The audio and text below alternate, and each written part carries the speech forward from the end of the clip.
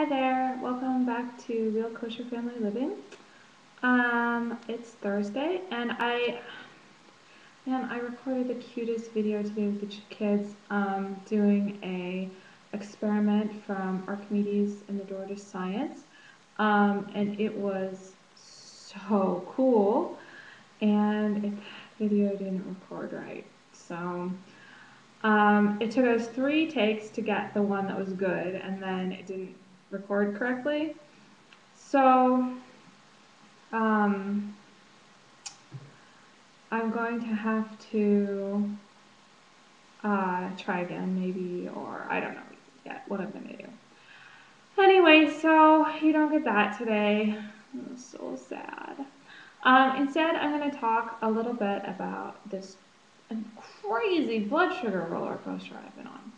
So my history is that I've been overweight all my life, since I was in junior high. And before my last pregnancy, so maybe about a year and a half ago, I discovered PGX, which is a super fiber. And I started taking that, and oh, it changed my life. It made me feel full, it made my moods even all day long. It made me lose 40 pounds over 6 months without having to do anything at all.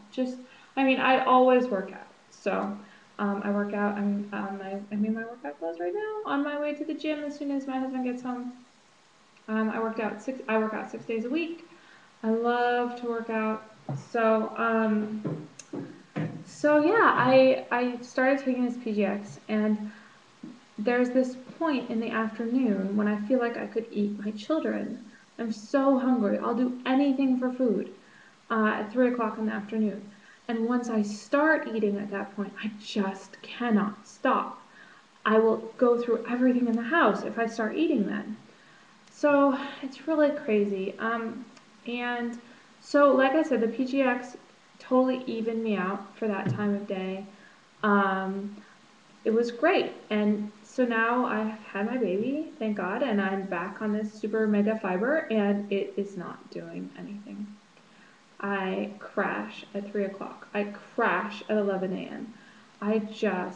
Today I was dizzy, my hands were shaking, I was grouchy, I just could not do anything until we had dinner. And we have dinner very early. My husband works late, so I have dinner with the children, and then I put them to bed, and we have dinner at like nursery hour. If you're in Great Britain, we have dinner at 4 o'clock, 4:30, tea time, really. It's great. I eat with them, and then I can make it through the day. But I'm starting to really worry about these symptoms. I don't think it's really healthy to just feel this overwhelming, powerful, diabolical urge to have anything, whatever, to eat, and then just keep on going. And I'm not losing weight now.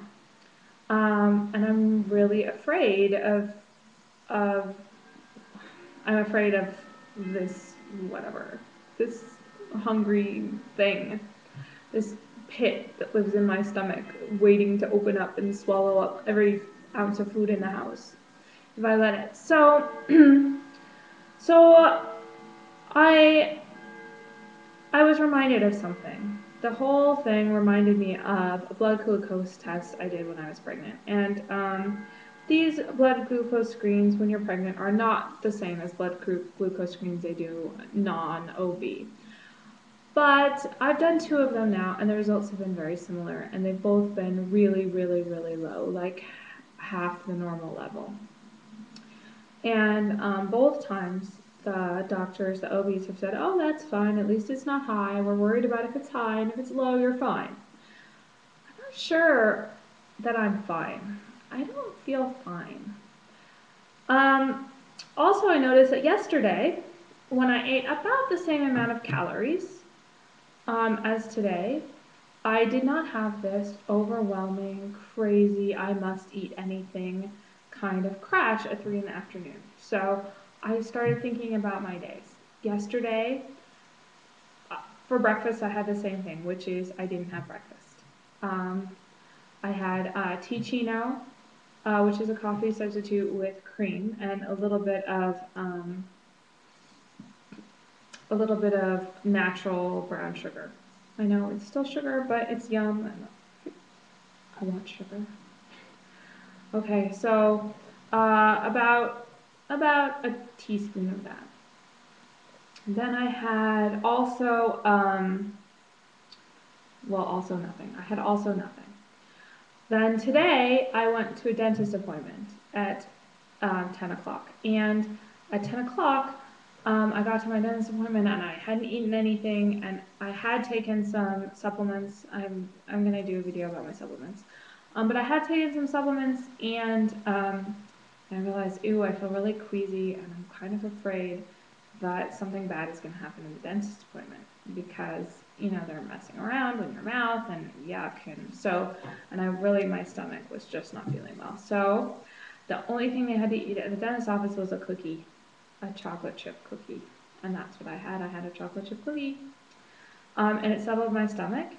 So fine. So yesterday, I did not do that. Yesterday at lunchtime, like I said in yesterday's video, I had this awesome green smoothie with blueberries and banana. And then I also had a slice of a whole grain, whole wheat bread that I had made for dinner yesterday.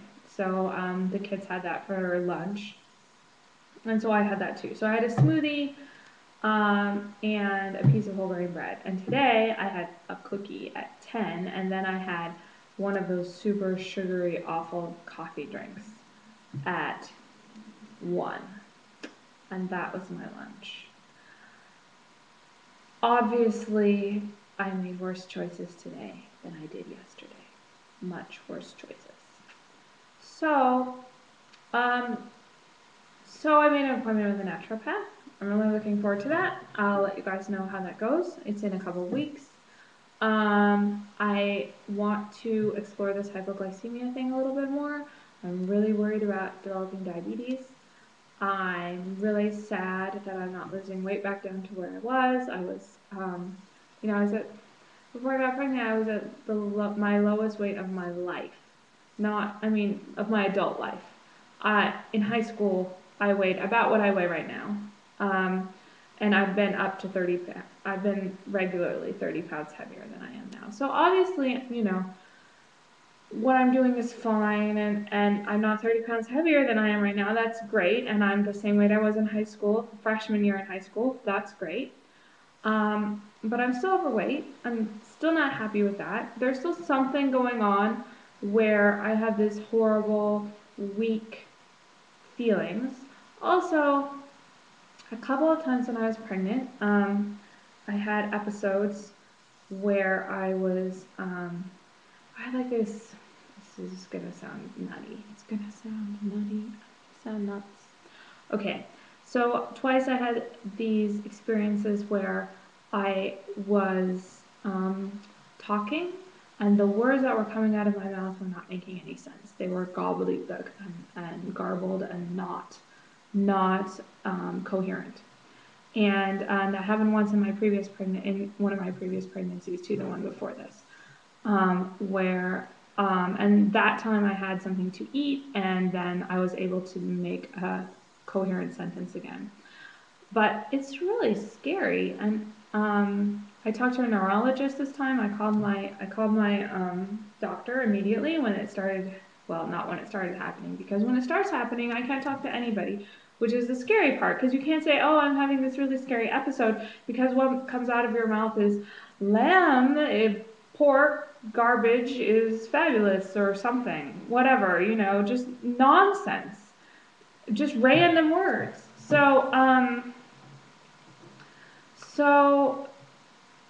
The neurologist said that he thought it was onset of aura before migraine, that some people have migraine tendencies that affect this, you know, where you get confused or incoherent or whatever it is. So, yeah. Anyway, I'm out of time again. I'm running out of time in all my videos, and in this one I sounded like a real nutcase. So, thank you for